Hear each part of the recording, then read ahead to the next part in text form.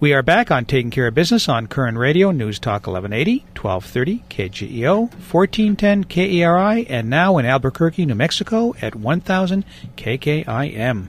Our guest by phone, Kyle Olson, Fox contributor and founder of EIGnews.org. Kyle, Marty was talking to you about the teacher situation, and I don't know if you needed to finish up anything on that.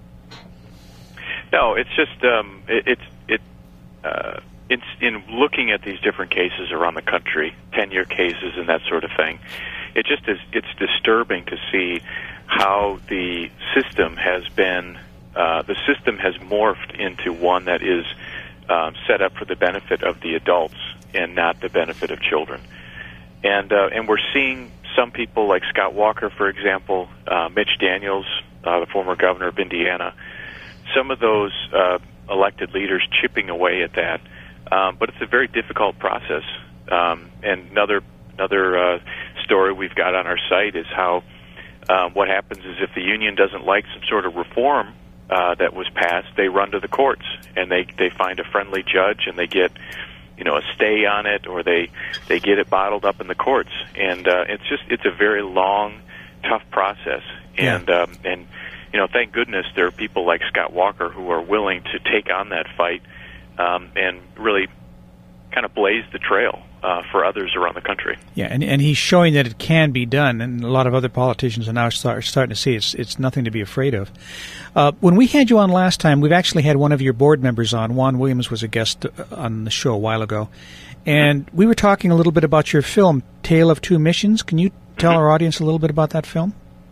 Sure. I got to know Juan about 2 years ago. And he and I have become friends, and as you said, he's actually on our board of directors now.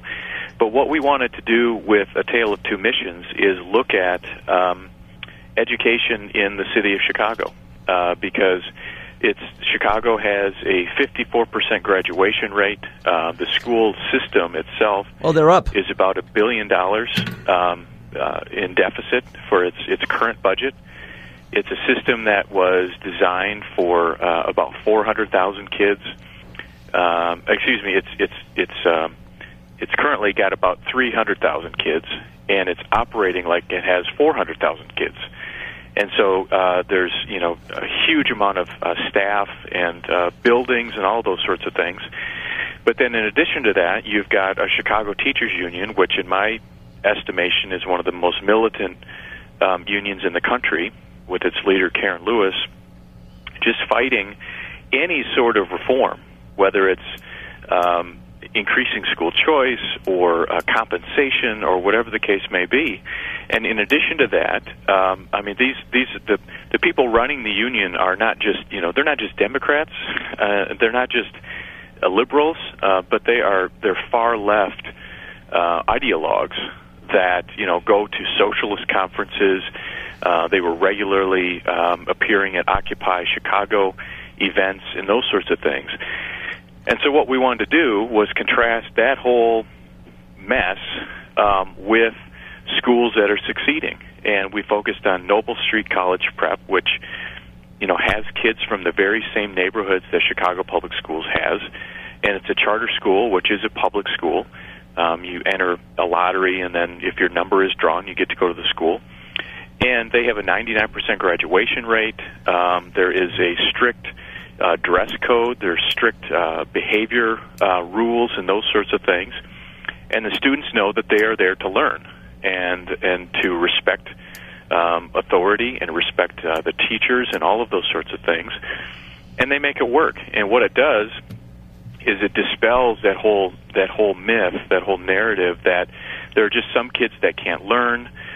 Or if you're a black male in the city of Chicago, the system is stacked against you and you will never be able to succeed. I mean, schools like that, knock all of those myths and those barriers down. And so we did a contrast looking at those different things, and it's a tale of two missions. So the mission of the union is for Occupy Chicago, social change and all of those sorts of things, where Noble Street College Prep, the mission is educating children and making sure that they are successful and making sure that they're prepared for life and that they will be an asset to society instead of a detriment. Our guest by phone, Fox contributor, founder of EAGnews.org, Kyle Olson. You know, Kyle, I went to one of those schools you're talking about back in Westport, Connecticut, a school called Staples High School that has a tremendous reputation. I don't know if you've ever heard of them. No. Okay. I haven't. I thought you went to PS 102. Well, I got my GED recently. But, you know, it's too bad there's so many bad teachers because there are such a large, tremendous of great teachers all around this country. That's exactly right. And what we find frustrating is with a collective bargaining system like you see in New Mexico or California or Michigan, where I live, or Illinois, or so many other states around the country. Good teachers, effective, highly motivated teachers, are paid exactly the same as the slob down the hall, simply because of how long they've been there. And they can't be rewarded for the time and the effort that they put in, the positive impact that they're having on student learning. And there's no way to reward them because we have this collective bargaining situation where everyone is treated equally, everyone's treated the same, even though not everybody is of equal value or of equal effort and that sort of thing. And so it is frustrating because there are tons of teachers who are doing great work, and they can't be recognized and they can't be rewarded for it money-wise because the system is stacked against them.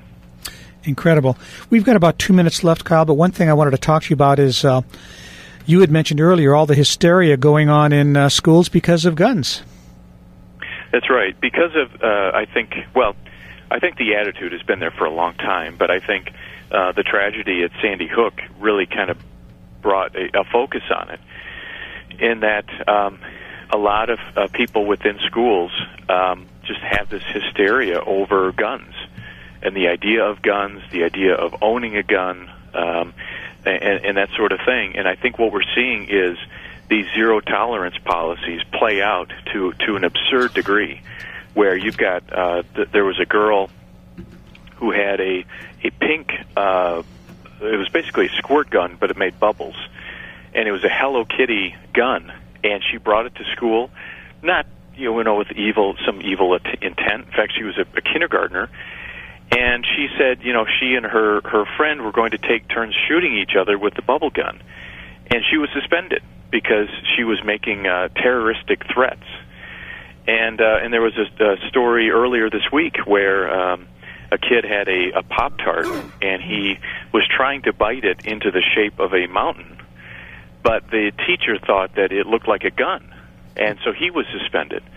And there was another story of where a kid on a playground was moving his arm like he was throwing a grenade, but that wasn't what he was doing. He was doing something else, but the teacher across the playground thought he was throwing a grenade, and so he was suspended. Amazing. I mean, it's just this craziness that is going on in schools, and so what that has done is it's opened up this opportunity. It's opened up this discussion about how do we keep kids safe. Yeah. Do we have these gun-free zones? Does that really work? Kyle, unfortunately, does it make sense to have school employees armed? Kyle, unfortunately, we're out of time. And that sort of thing. And so it's really critical, I think, that parents know what's going on in their schools and be involved in this process. I agree. Kyle, we have to have you come back. Thank you. That would be great. Thank you for being with us. We'll see you again in 167 hours on Taking Care of Business on Koerner Radio, News Talk, 1180.